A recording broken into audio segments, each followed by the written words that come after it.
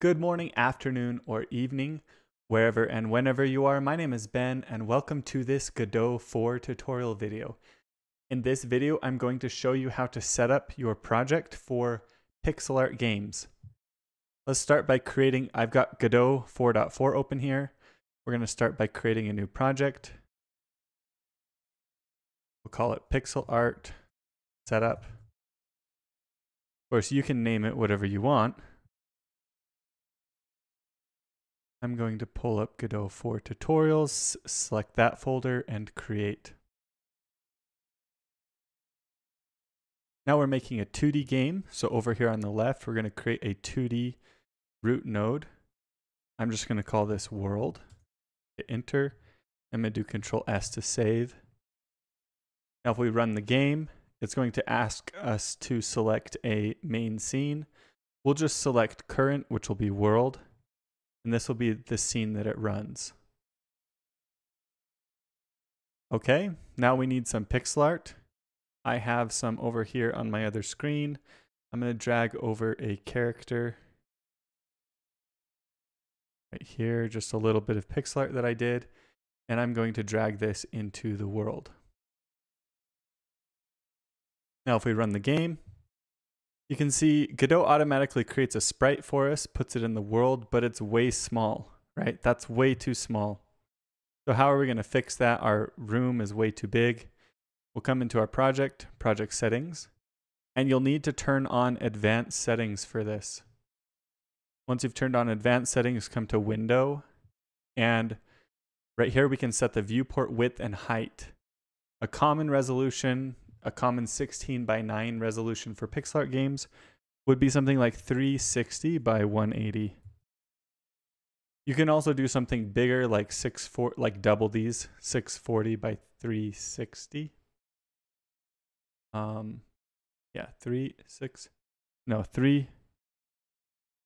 It's 320 by 180, excuse me. You can also double these like 640 by 360. Now let's close and run. And now the sprite is correctly sized for our window, but our window is way small now. So if we come into our project settings, what we can do is we can set the width override and height override, and this will stretch up the window. And I'm going to do 1280 by 720, which is going to be 4 times this resolution. Now we're going to end up back with our existing problem, which is where the window will be too big. So we need to stretch that smaller window to fit and expand this bigger window that we've set. We can do that with stretch mode right here, and we'll set it to canvas items. And we'll close and run.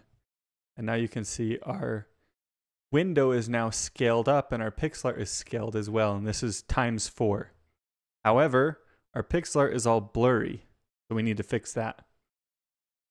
If we come into the project settings and search filter up here at the top, under textures, we have the default texture filter and it's set to linear.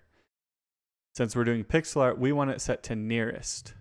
And close and run the game again. And now we have nice, crisp pixel art scaled up to an appropriate size for our game. Now, this video is almost over, so if you want, you can end the video now. I've got some courses in the description. You can check out other videos here on YouTube if you want to check those out. But you can stay for a little bit of extra info as well. So I'm going to actually click on this eagle small, and I'm going to do Control D to duplicate that node. Then I'm going to move it over here, and then I'm going to rotate it by holding Control and clicking and dragging. Okay, now let's run the game again. Now what you'll notice is that this rotation has happened within the pixel resolution of our screen.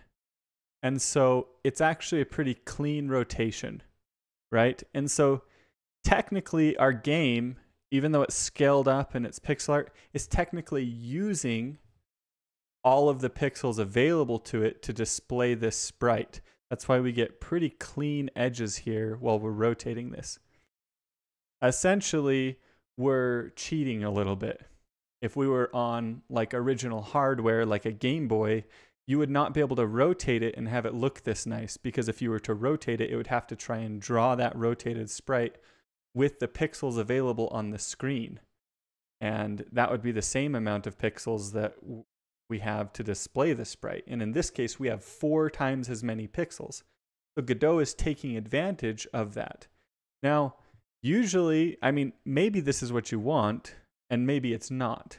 If it's not what you want, if you want it to be more true to the original resolution that we've set, you can come into the project settings and go back to Window. And instead of doing canvas items, do viewport. Now if we run the game, you'll see that it's a lot more distorted here, but it's using that 320 by 180 amount of pixels. It's not using the 1280 by 720 amount of pixels. It's using a more, I guess, true to like an original hardware. Because if you were on a Game Boy or something, you would only have so many pixels to work with. But since we're scaling it up, you can choose. You can choose if you want to do it this way or the other way. And there are benefits and drawbacks to both. I tend to find that I don't usually do this method, but I wanted to show what that looked like. So I'm going to go back and set it to canvas items and run again. And now you can see it's much better display of those pixels, but not necessarily true to like maybe a pixel art purist would be disappointed in the way that this was drawn. So for you pixel art purists, there's the other approach as well.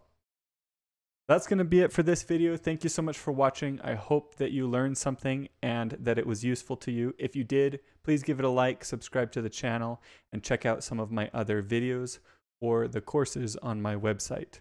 I'll talk to you later.